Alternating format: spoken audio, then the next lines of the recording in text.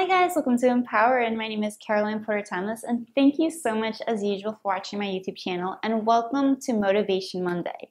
In this video, I'm going to talk about what I believe is my #1 secret to happiness. You know, being a nurse for so many years, you get to meet with patients at all walks of their life. Some patients you meet are critically ill, some patients that you meet are just there, for what I call admitted because they were old. Just for example, I had a patient that was 103 that was admitted. She came in for something very miscellaneous, but she was admitted, I say, just for old age. So, being with people in all walks of their life, I always try to communicate, find out where they stand in life. Are they happy? Are they successful? Are they content? And extracting all of the lessons that I've learned, there's two fundamental words that I find.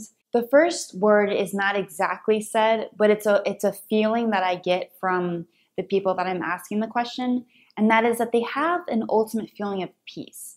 Like peace that, they're loved, that they are loving, that their life matters, that they're here for a reason, that they're accomplishing great things in their life.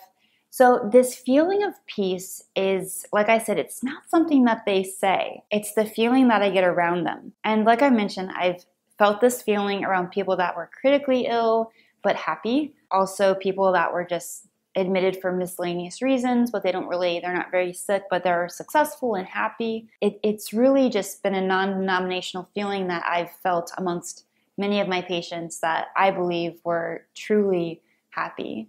The other word that I hear a lot, and this is the exact word that I hear, is that they're patient. They're not rushing things. They're fine with whatever unfolds and whatever timing is right. They're not trying to rush things too much. Not to say that they don't do whatever they can, but at the same time, they do everything they can, and then they wait patiently, happily.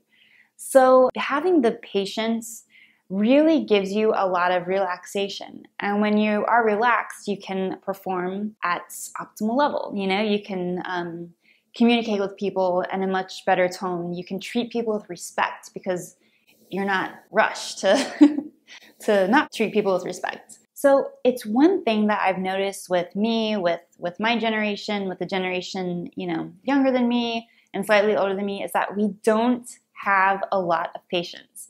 We are used to the microwave type results, put it in for a minute and boom, there you go. And this type of expectation it's not natural. The microwave is not a natural thing. You're not going to find microwaves in nature, but you will find trees in nature. You will find flowers in nature, and they don't pop up overnight in a minute.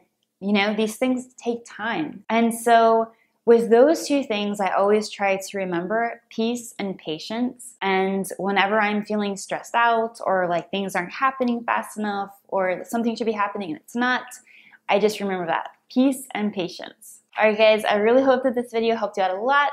I cannot wait to see you next week for another motivational tip, and I hope you have a great week. I'll see you soon. Bye. Let's stay connected, guys. No matter where you are in the world, join me here every Monday at 6:30 a.m. Eastern Time for the weekly nursing pre-huddle before your regular huddle. This will help you start your week off on the right note. Also, get email notifications as soon as the videos are published. By joining my email list, you will receive 25% discount on my best-selling books. The first book, How to Succeed in Nursing School, has been called the best nursing school preparation guide for thousands of students just like you. Many say it's a must-read before entering nursing school. In this book, I share how I went from a very average student to graduating nursing school with honors. It also includes tips on how to choose your nursing school, how to be successful in nursing school, and how to stay motivated and driven while in nursing school. The second book, New Nurse, How to Get, Keep, and Love Your Nursing Job, is an outstanding book to help nurses start their careers on the right foot or rekindle their love for nursing. We all join this profession for altruistic reasons, but sometimes the stress of the job has us beaten down. This book, I promise, will help you reignite your love for the amazing work you do.